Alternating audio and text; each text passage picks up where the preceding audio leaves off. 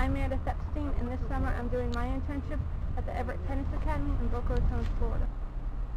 Now I would just like to tell you a little bit about what I do at the Evert Tennis Academy. This summer I was hired as the student services intern. I work in transportation.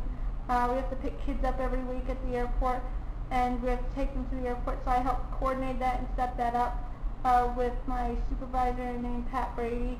I check the kids out on Saturday, giving them their paperwork together, giving them their passports to travel home, their visas, their money, whatever they needed. I helped them get out the door, and I helped give the information to the drivers so they knew when to come and get them and which airport to bring them to. I also worked at the front desk, answering phones, putting information into the computer, selling merchandise to the kids, food, restocking the store. And I worked with Tina Dale, who is my supervisor for student services, helping her make schedules for things, helping her with the dorms, coordinating information, making weekly tennis teams, help make an outline for the newsletter. And I also supervise the kids every day. For 1 hour a day, they had time to go to the game room after lunch, and I would be there supervising, making sure everything was under control. So that's what I spent my summer doing. As you can see, this is our store where we sell all Nike and Wilson merchandise. They are, I guess you can consider them the sponsors of Chris Evert. You see their logos everywhere.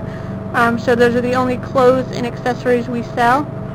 We sell clothes, bags, shoes, anything tennis related. The rackets we sell too. As I'm turning the camera, you'll see that is our front desk. Right now it's the weekend, so it's closed right now, but during the week this is the busiest area. Kids are coming and going all day long. Parents are in here too, waiting for their campers to be done, or to just speak to some of the employees that work here. We sell food and drinks up here also, and this is probably the busiest area of the camp when camp is in session, but since it is the weekend, it is now quiet down. You're right now looking at the Evert Tennis Academy building. This is the building for the kids who are campers and full-time students who are not part of the USTA. This has the cafeteria, it has the flex room. It's where they live and spend most of their time while they're here at the Tennis Academy. I'm Patrick Brady with Evert Tennis Academy. I've been with the Academy for 4 years now. I'm the dorm manager. It's my official title. Basically, what we do here is just ensure the safety and the well-being of the kids that come to our camp. Right now we're in the summer phase of the camp, so we run basically an 11-week program in the summer. The kids are here from 1 to, I think the longest we have is about 9 weeks. We're here to make sure they enjoy the camp, make sure they get quality tennis in, make sure they get quality sleep, and make sure they get quality food. That's basically, and obviously we need it to be fun for them, so eventually they will come back and recommend us to their kids or to their friends. We have kids from all over the world.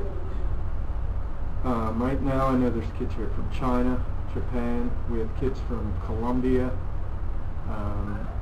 South America, Europe. We have a couple kids from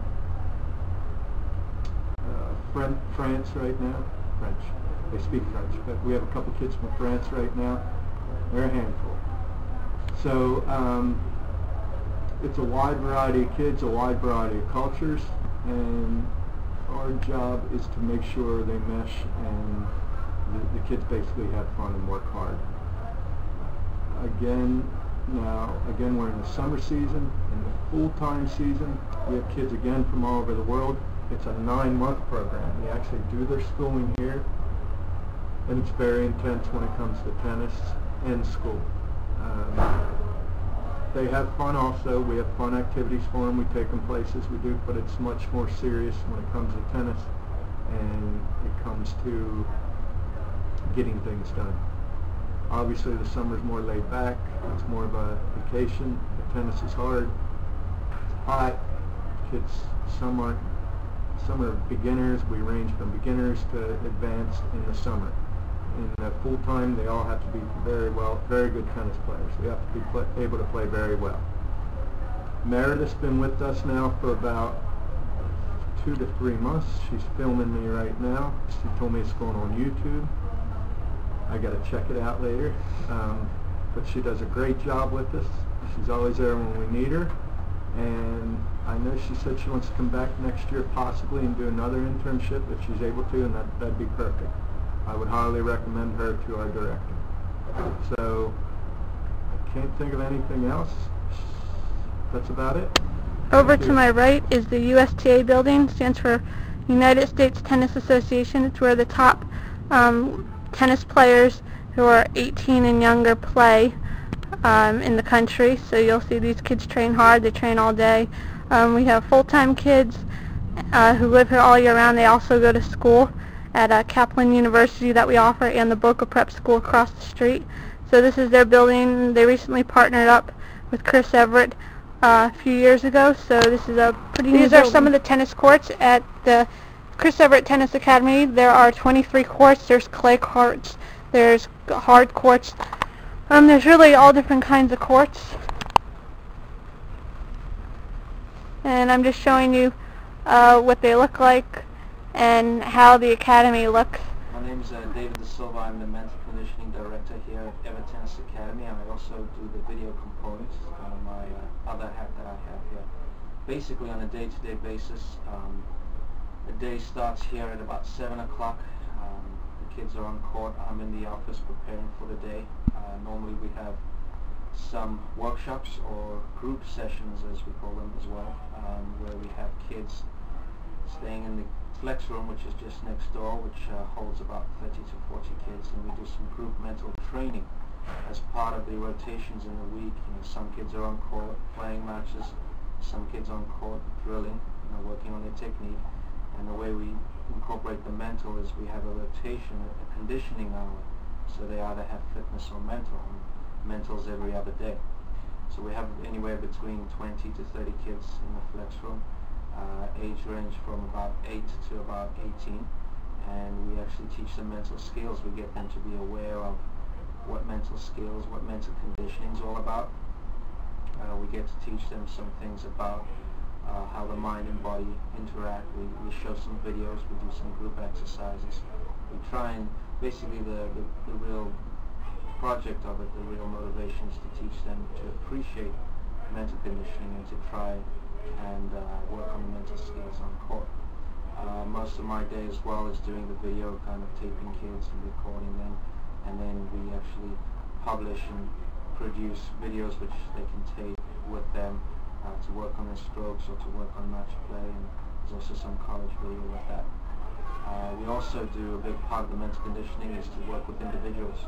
So we actually have one-on-one sessions where we sit down with an athlete and talk to them about mental training and specifics. That's where it differs from the group sessions.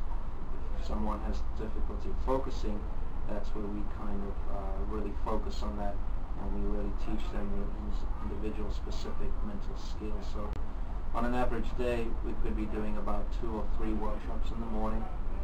In the afternoon, anywhere between 2 and 3 students. And anywhere between that, working on some video, and just really the premise is to teach kids about how the mind and body interact and work together, and get them to try and practice those skills on the court. Going? Yep. Doug Dressel, General Manager, Business Manager, depends who I'm talking to. My primary responsibility is the financial, everything financial for the Academy. I collect money from the parents, I pay all the bills, I have help from Lonnie, my bookkeeper. That is one aspect of it. I also oversee Tina and her staff, front desk and the operations here, Adrian and the academic side of things, and obviously Lonnie on the financial side of things. I also am the liaison to IMG, our corporate partner, so anything that we're doing I keep them in the loop on, and I think that's it.